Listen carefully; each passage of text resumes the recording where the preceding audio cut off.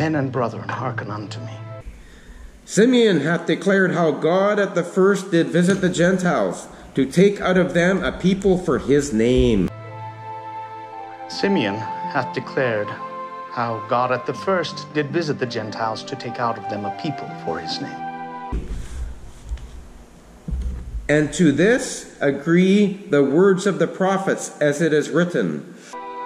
And to this agree the words of the prophets, as it is written. For this I will return, and will build again the tabernacle of David, which has fallen down, and I will build again the ruins thereof, and I will set it up. After this I will return, and will build again the tabernacle of David, which has fallen down. And I will build again the ruins thereof, and I will set it up.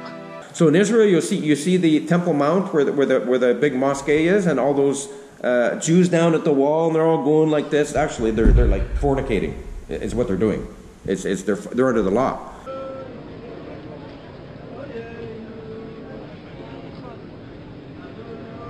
شمع إسرائيل آذنوي ألهانو ألهان وله أبثانو أله أبراهام أله يسحق وله يعقوب.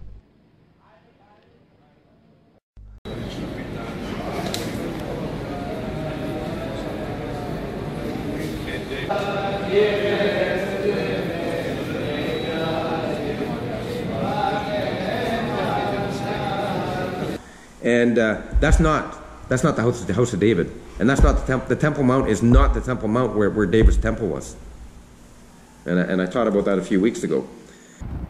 First of all, we're looking in front of us, which most people believe is the Temple Mount. Yep.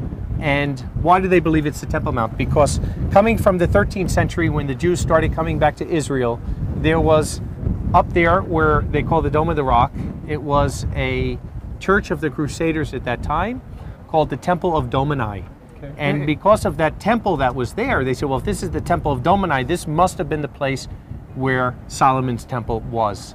And then, of course, later the Muslims took it back under Saladin, and they made it back into the mosque again. Where's the historical records for the existence of the church in place of the Dome of the Rock today? Yes. Where do we find that? You can look from the Bordeaux Pilgrim and Eusebius, and there's different things that show that there was a church there, an octagonal church that was called the Church of the Holy Wisdom and the Church of St. Cyrus. So you're saying that the size, or the Dome of the Rock, may have been the size of that church? Without a shadow of a doubt, because it was an octagonal church, and we actually have 8 of them that they found here in Israel. Okay. We saw the one in Capernaum. We didn't get to see the one in Samaria. There's another one in the suburbs of Jerusalem behind here. But at that time, that the Christians, because they believed the resurrection is the first day of the week, they started making the churches from the 4th, 5th century all the way up until the 6th, 7th century. When the Muslims came in the Persian conquest, they destroyed the churches and made them into mosques. Sure. And then when the Crusaders came, they turned it back into a temple, so to speak. And then when the Muslims came back, they turned it back into, and that's where you have the Dome of the Rock. And nowhere in the world will you ever find a mosque that's like that. Okay. It isn't structured like that. And really, technically, is that a mosque? The Dome of the Rock. Yeah, it is a mosque. Okay. But I don't know if you'd say technically. From what I understand, there's not a qibla in there. The qibla is the niche that kind of shows toward Mecca. Okay. But they use it as a mosque. Because they always pray toward Mecca. Yes, Yeah. exactly. Yeah. So the other thing that's very interesting is if we look at the dimensions of the harem, that's what they're calling it, the harem. So what's the meaning of harem? It's like the holy place for the Muslims. They call it the harem esh-sharif. So if you look at the dimensions of that, every Roman fort was 1,200 by 600 feet square or rectangular. This is almost exactly like that. It's 96% because of the formation of the rock. This is built on a 75-foot protruding rock that from the city of David, when you come across the tunnels, which we're going to do tomorrow, you'll actually see the base of that rock underneath here. So the rock comes up, and that's why they built it, and it's the size of every Roman fort. Now the temple, if you look at the size of the temple from what fort was that called? Fort Antonia. Fort Antonia. And that's what Josephus tells us. Fort Antonia, which is also called the Rock, because of the large protruding rock that's underneath it. The interesting part is, if you're looking at this as the temple, we have a lot of temple records, right? We have the temple scroll from the Dead Sea Scrolls. We have the Mishnah, we have the Talmud, we have the Bible, of course. So there's many, many records that talk about the temple, how it was built. And even in the book of Kings, I mean, down to the cubit, there is absolutely no record of anything dealing with the temple with a large protruding rock. And just to show you how large this really the platform, the Temple Mount, as it's called today. Yes, and the rock that's underneath the Dome of the Rock, where it actually comes out, it's protruding, which is 58 feet by 51 feet. So if that dome was not there right now, that's what we would be. If we were standing there, you would be on a rock that's 58 feet by 51 feet. And that does not fit the size of the temple, is what you're stating. No, the temple is, the Holy of Holies is 30 feet by 30 feet. And not only is that 58 by 51 feet, but it's an oblong rock. It's not flat. Not flat, yeah. No, so there's no reason why you would have that rock in the Holy of Holies. And there's nothing that ever says it. You know, that's the thing. If it was there, I mean, it's a pretty big rock. You would think some historical record would have mentioned it. Now what about the walls themselves? So what are some of the indicators that that's not the walls of the temple? Well, these walls here we're looking at were built by Suleiman I in 1538. So these are all from the Ottoman Empire. Below these walls, though, and we can see a little bit over here. Maybe the corner there. Exactly, the corner there, but mostly on the south side and the west side, there's about 10,000 Herodian stones, some of those stones up to 8 tons, one stone, that are still there today. So again, if we look in the Bible, Nehemiah 2, Nehemiah 3, Nehemiah 12, the Bible tells us exactly about this wall being built, the wall of the temple at least anyway. And it tells us that when Nehemiah came, he came right through here, right through the Kidron Valley, right? And the stones were all there. He couldn't even get his donkey through. And he came up with this plan to rebuild the walls. Already Ezra had built the temple, and he was going to rebuild the walls. And the Bible tells us the miracle that happened, that 52 days with very few men, they built the walls. Now, as we're looking at this wall, going all the way down, it's only the eastern wall. Even today, it would be impossible for crews with equipment, you know, with John Deere's to build this wall in 52 days. Yeah, it is quite a long wall. It's certainly and considering, an amazing thing. Like it says in the New Testament, that it took the temple 46 years to build, that you're not going to do that. But yet, in the city of David, where the temple would have been, it would have been a magnificent feat, but they could have done it. They could have done the walls there. So you're saying the temple was not here, yes, right? Not in the traditional Temple Mount, but near the city of David. Exactly, in the city of David. And remember, in the Bible, the Temple Mount, Mount Zion, which is Mount Zion, and the city of David are synonymous. You know, in we see examples of that. Second Chronicles 5:2, we see, and which is the city of David, which is Mount Zion. So I don't think, from a biblical standpoint, anybody would argue that Mount Zion and the city of David is the same. The problem that happened was, because the Jewish people were out of here for 1,000 years, they kind of lost the location of these places. Because God said, every stone shall be down. And all those stones are there in that wall the Jews were all bopping their heads to. So that's not the Temple of David. So they're in the wrong place. And something really interesting is going to happen real soon. You guys will see it on television. And to agree the words of the prophets as it is written. After this I will return, and I will build again the tabernacle of David which has fallen down, and I will build again the ruins thereof, and I will set it up. So God's coming to set up the new temple. The Jews say, oh, we're going to build the new temple. God's coming to do this. Jesus is coming to do this. Of course, this is after the war of Ezekiel, and all hell breaks loose, and the hailstones and everything are coming down. Verse 17, that the residue of men might seek after the Lord. That the residue of men might seek after the Lord. And all the Gentiles upon whom my name is called, saith the Lord, who doeth all these things. What did this just say? The residue of men. Do you know what residue is? When you're assaying and you pour that mold into that flux into a mold, that pot, and you have all the slag and everything comes up, and you break away the glass and you take out the lead button, there's a little bit of residue left in your mold. That's how many people are going to be left. There's going to be billions of people dead. That's why it's going to take them 7 years to bury all the people. And this is coming soon.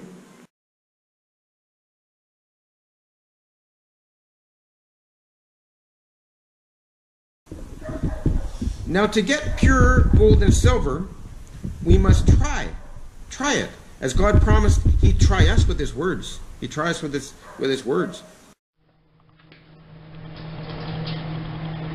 Okay, make sure you get a good grip of that before you pull it out. Okay. Okay, careful. Careful, it's very hot, 2,300 degrees. Okay. Firing silver in the earth kilns.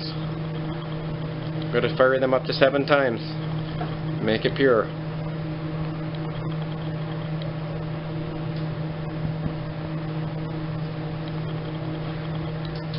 Okay, you're right over. Okay, keep that off. Yeah, don't touch it to the slag. Yeah, keep it up in the air. That's it. Now flip that thing over and get it to the back of the... Yeah, that's beautiful. Good job. I got stuck. Okay. You got stuck too. Okay, wait. There you go. There you go. So we need to be pure and tried. The other interesting thing is that in this verse, even though Abraham was very rich, you saw that, he's very rich in silver and in gold and in cattle, he only tithed once from the spoils of war, not his wealth. This is coming soon. You better have the blood of Jesus Christ in your soul.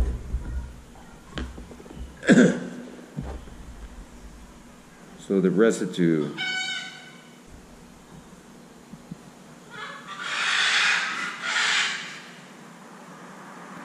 The ruins thereof, I will set it up. And the residue of men might seek after the Lord. That doesn't mean they all will. That doesn't mean they'll all believe. They might seek. God's hoping they will. God's hoping they really woke up to all the things he did. And all the Gentiles upon whom my name is called, saith the Lord, who doeth all these things. Verse 18. Known unto God are all his works from the beginning of the world. Known unto God are all his works from the beginning of the world. So God clearly knew what he was doing, giving the gospel to the Gentiles. He did it from the beginning of the world, when he first created the heavens and the earth. This was all part of the plan. Because he knew the Jews were going to be stiff-necked and not listen to him.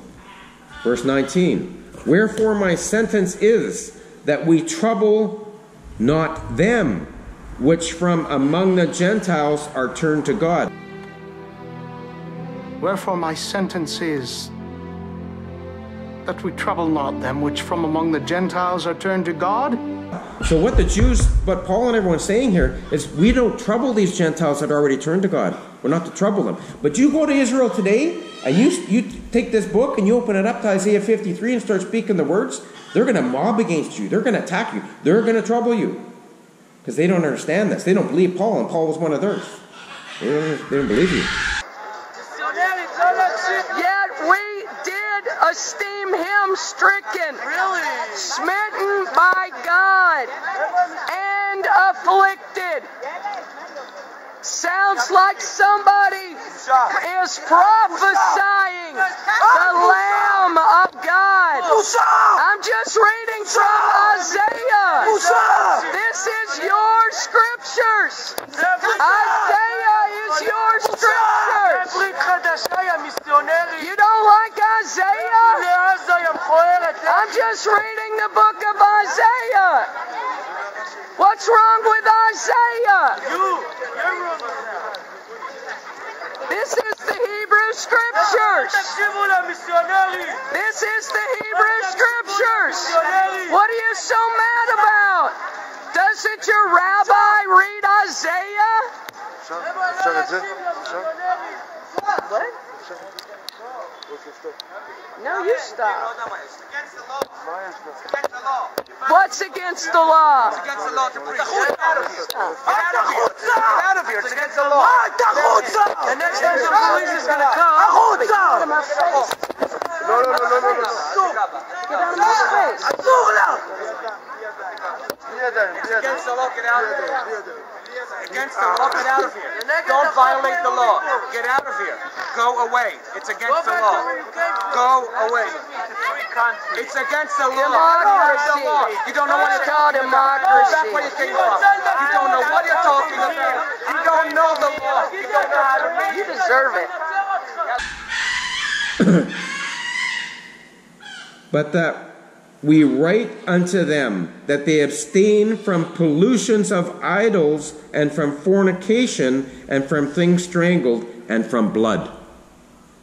We're not to eat blood.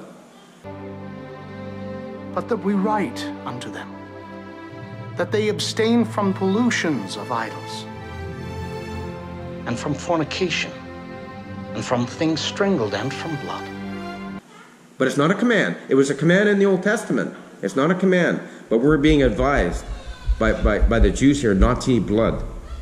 So here James is saying that they are not going to trouble the Gentiles, but write to them to stay away from idols, adultery, which is what the Catholic Church does. They got, Jesuses and Marys and all that. You stay away from that stuff.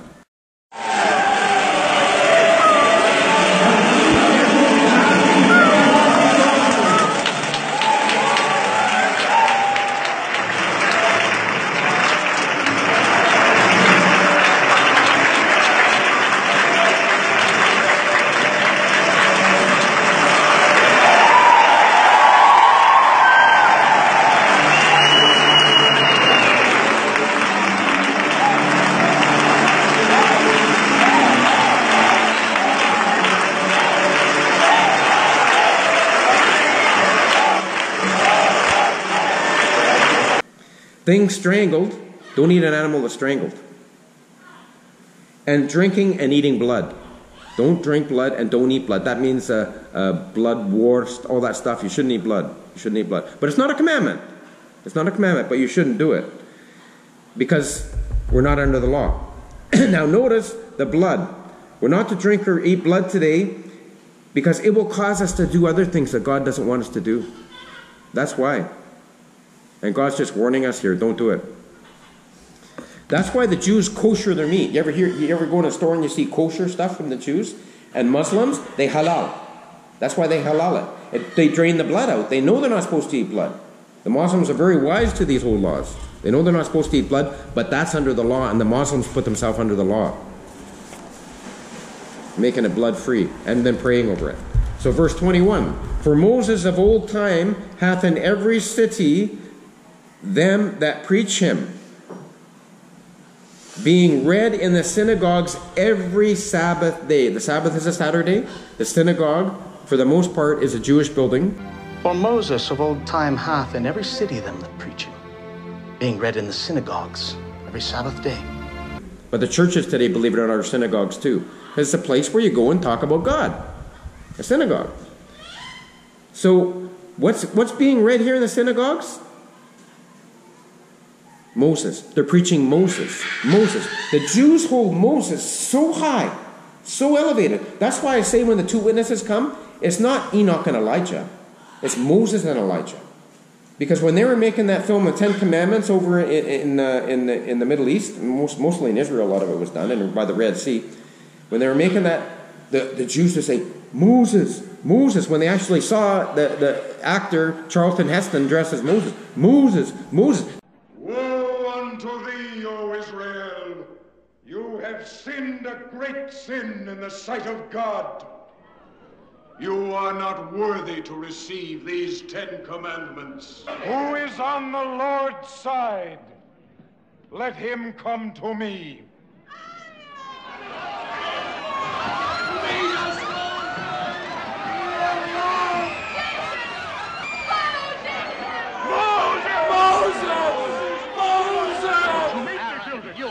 Jason and the people made me do.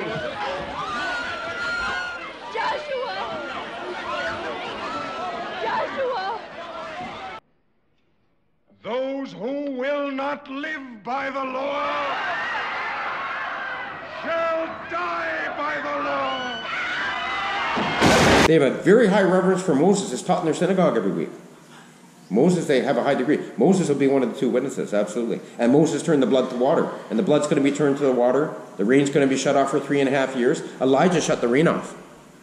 All this stuff's coming to a city near you soon. So the Jews preach Moses in the synagogues, which is another clue who one of the witnesses would be. Now, verse 22. Then pleased it the apostles and elders with the whole church to send chosen men of their own company to Antioch with Paul and Barnabas, namely Judas, surnamed Barsabbas, and Silas, chief men among the brethren. And they wrote letters to them after this manner, the apostles and elders and brethren, send greeting unto the brethren which are of the Gentiles in Antioch and Syria and Cilicia. So they're sending greetings to the brothers in Christ. The brethren, the Gentiles, the Jews are sending greetings to them. So they're really highly, they knew that we were saved. Well, not us, but Gentiles back then were saved and they weren't yet. Except Paul. Paul got the instruction right from Jesus. So Paul starts in Antioch, where the Gentiles are the people getting saved there. Paul was from Tarsus, a Gentile city. That's where Paul was from, a place called Tarsus. And previously taught in Gentile cities, getting the heathen saved, full of zeal. So there's Gentiles just like today, you know, if you get full of zeal.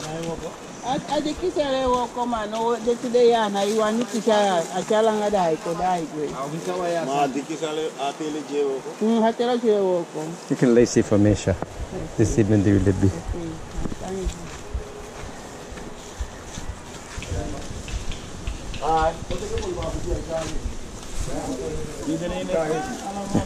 Mamoy buku for you too. Hey, Kusu.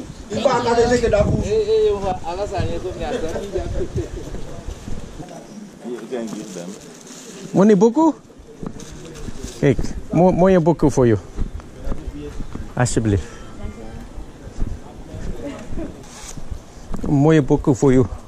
Alsjeblieft.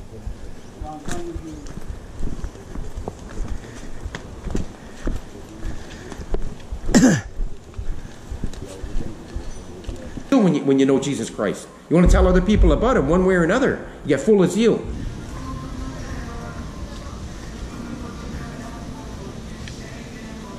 Espanol? Por favor. And you want one too? Okay. Okay. There you go.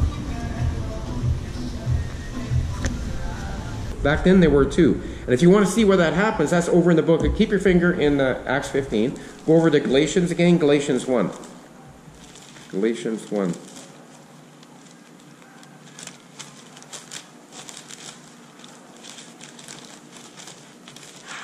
Galatians 1.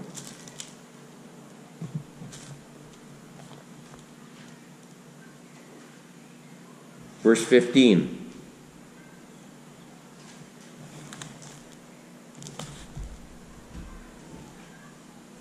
But when it pleased God, 1:15, who separated me from my mother's womb and called me by his grace to reveal his son. Did you guys see that? But when it pleased God who separated me from my mother's womb and called me by his grace. So he called them while he's still in the womb.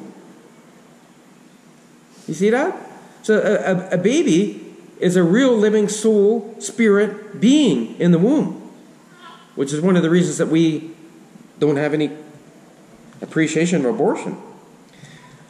To reveal his son unto me, reveal his son in me, that I might preach him among the heathen. Immediately I conferred not with flesh and blood. Neither went I up to Jerusalem to them which are apostles before me, but I went into Arabia and returned again unto Damascus. Then after 3 years, so 3 years Paul's in Arabia. What's he doing in Arabia? The only place in Arabia is Mount Sinai. And that's where God came down to Moses. He went up there with Jesus Christ on the mount. He is personally taught by Jesus Christ for 3 years. Which is why he's the apostle of the Gentiles today. That's what Jesus was teaching them. Then after 3 years, I went up to Jerusalem to see Peter and abode with him 15 days. But the other of the apostles saw I none, save James, the Lord's brother. So we're talking about James here. We're talking about the brother of Jesus Christ, the half-brother. Now the things which I write to you, behold, before God, I lie not. Afterwards I came unto the regions of Syria and Cilicia. Then we go back to Acts 15:24. For as much as we have heard that certain which sent out from us have troubled you with words, subverting your souls, saying, ye must be circumcised and keep the law, to whom we gave no such commandment. So people back then were these Jewish roots people today that say, don't eat shrimp, don't eat lobster, don't do this, don't do that. Put you under the law. So there's people back then doing it just like today. Now Paul and Peter just said a few verses back that the Gentiles are not to be troubled. And here they're saying they're going to go and trouble the Gentiles to put them under the law.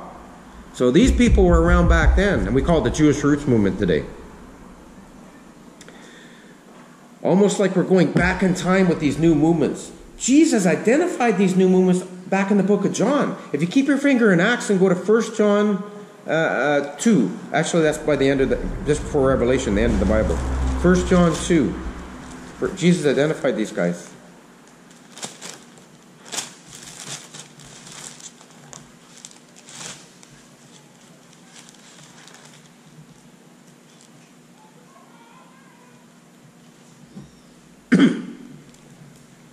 Verse 18.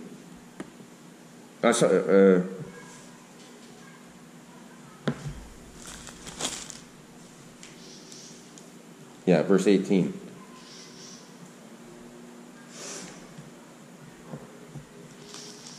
Little children, it is the last time, and as ye have heard that Antichrist shall come, even now are there many Antichrists, whereby we know that it is the last time. Verse 19, they went out from us. See? So these people that are Antichrist now came out from us. So they were people in church buildings. Yeah.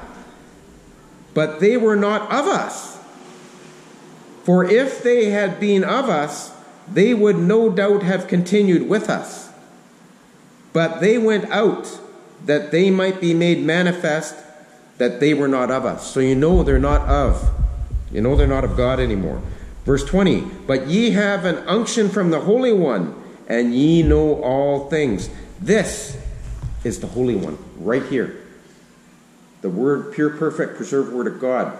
Jesus Christ on earth till He returns. This is the Holy One. We have the Holy One. We have it. Those church buildings don't. Well, very few and far between. I haven't found one in Petamedabo yet. So you'll know all things. You believe and read this book, you will know all things. You will know all things. And the Antichrist puts you under the law. Acts 15. Back to Acts 15, verse 25.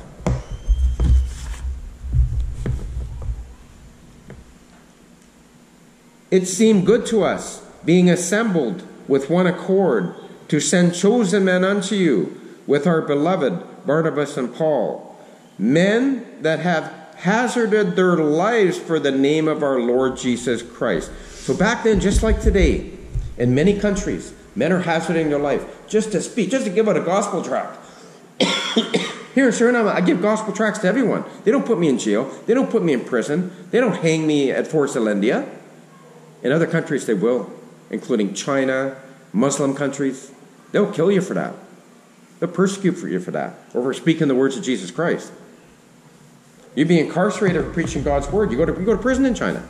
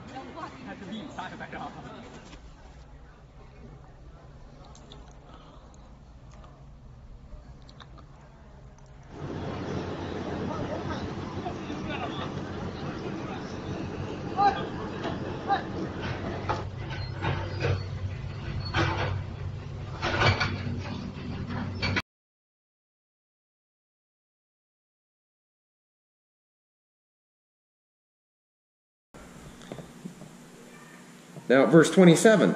We have sent therefore Judas and Silas, who shall also tell you the same things by mouth. Verse 28. For it seemed good to the Holy Ghost. It seemed good to the Holy Ghost?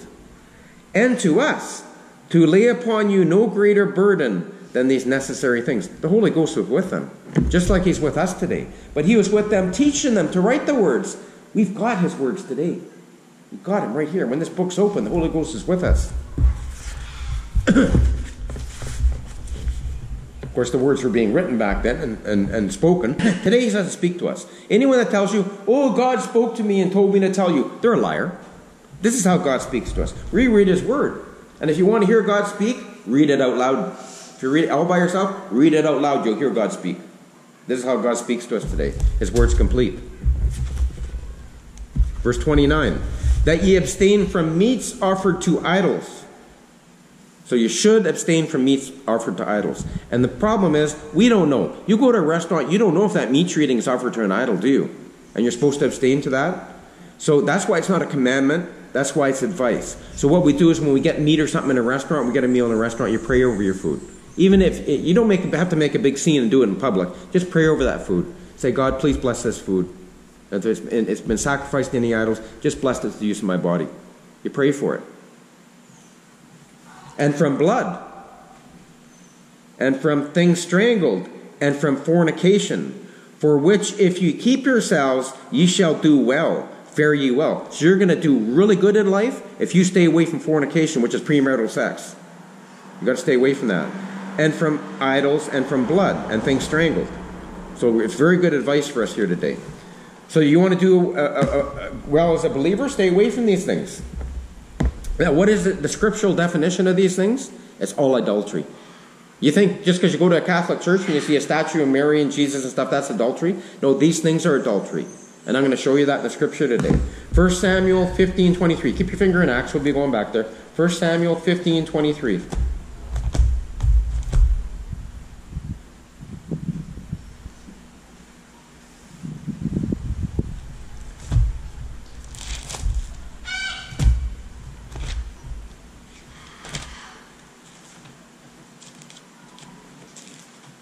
Samuel 15:23.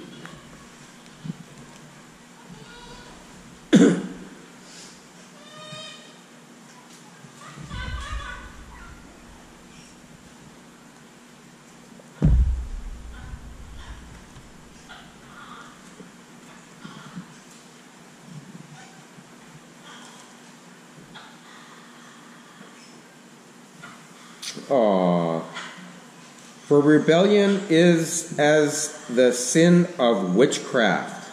So you don't rebel. You don't rebel against this book, the truth. And don't rebel against, and stubbornness. So for rebellion is a sin of witchcraft. And stubbornness is as iniquity and idolatry. Look at that. So rebellion, stubbornness is iniquity and adultery. Idolatry. Because thou hast rejected the word of the Lord, he hath also rejected thee from being king. God said we're going to be kings and priests. Even women are going to be kings and priests in his kingdom.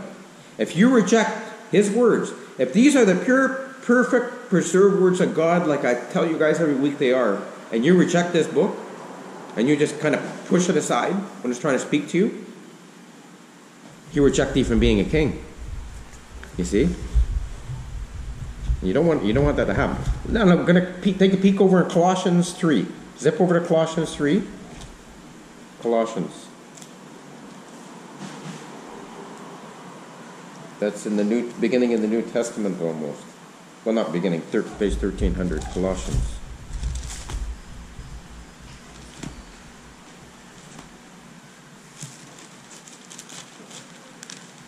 Right after Philippians, Colossians. Colossians chapter 3.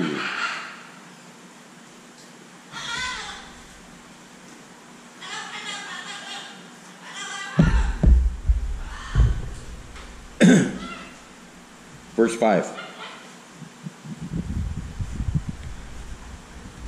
is mortify therefore your members. What are your members? Your hands, your feet, parts of your body. Mortify therefore your members which are upon the earth. Fornication, uncleanliness, inordinate affection, evil concupiscence, and covetousness, which is adultery. What is covetous? That's what they're teaching you in the churches today. The covet. Oh, give your tithes, God's going to bless you. God wants you to show off as a Christian. Have a nice car. Have a nice house. He wants you to show off. God wants to show off with us. I repeat, God wants to show off with us.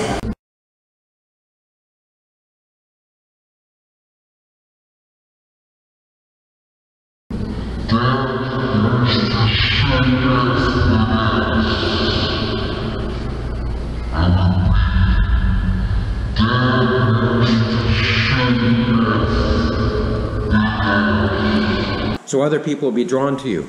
No, God never once said that. That's covetousness. That's what the churches are teaching you today. And that's why we left the churches. Acts 15:30. Let's finish off this Acts. We're almost done.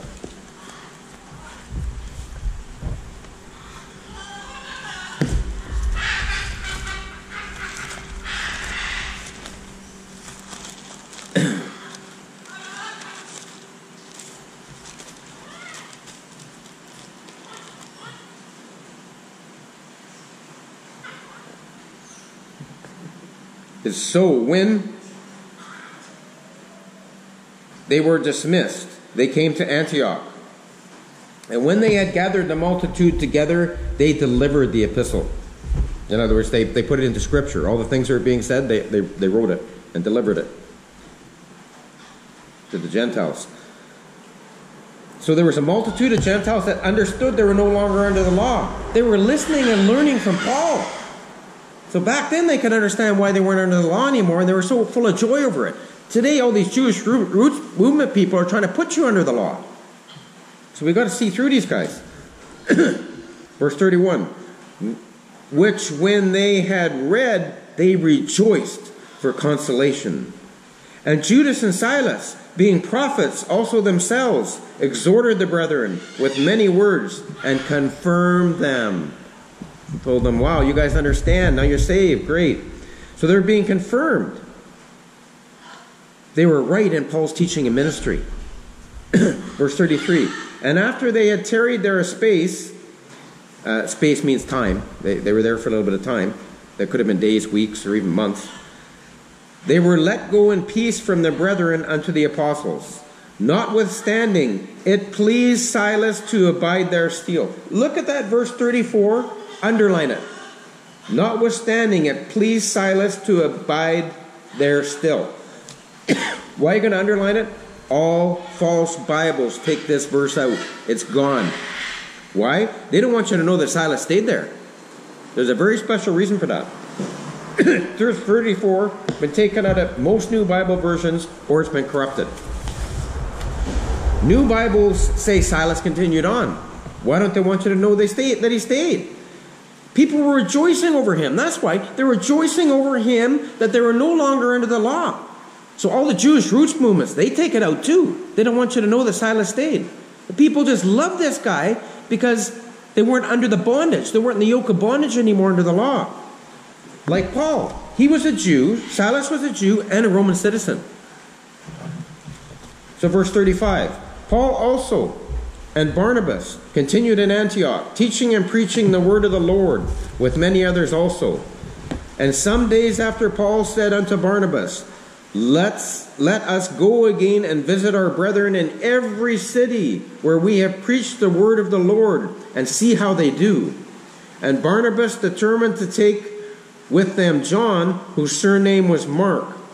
But Paul thought not good to take him with them, who departed from them from Pamphylia, and went not with them to the work. So this guy didn't actually come and help him do the work of God, so Paul didn't want him to come along. Basically, that's what that's saying. Verse 39, and the contention was so sharp between them that they departed asunder, one from another. They got so contending about this, they left each other. They left each other.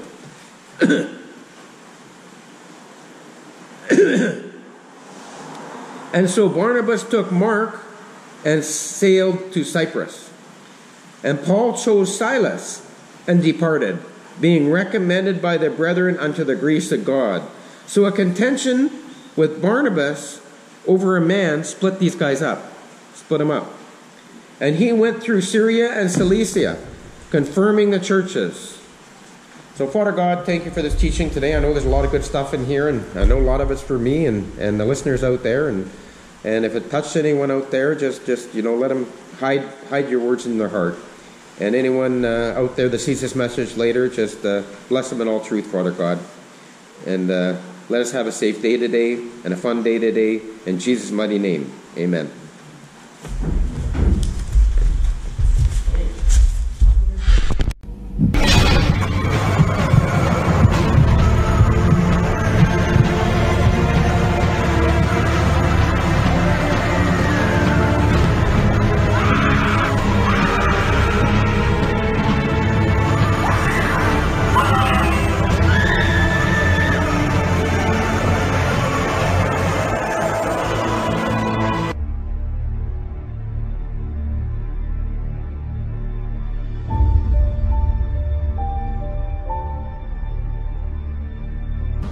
And the devil that deceived them was cast into the lake of fire and brimstone, where the beast and the false prophet are, and shall be tormented day and night forever and ever. And the books were opened. And another book was opened, which is the book of life. And the dead were judged out of those things which were written in the books, according to their works. And the sea gave up the dead which were in it. And death and hell delivered up the dead which were in them. And they were judged, every man according to their works. This is the second death. And whosoever was not found written in the book of life was cast into the lake of fire.